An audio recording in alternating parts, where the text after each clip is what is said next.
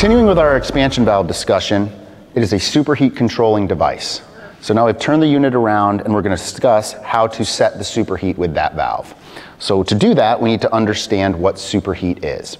Superheat, when we use the term superheat, we're referring to the vapor leaving the evaporator coil.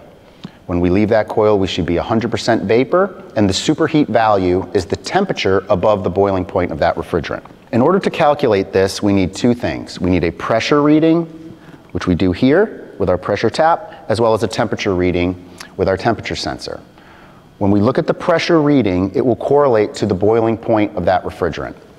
That is where we use our PT charts you can find at any wholesaler, as well as apps that are available through National Refrigeration. Once we get the boiling point of that refrigerant, we can then take the temperature, and the delta in that value is your superheat value.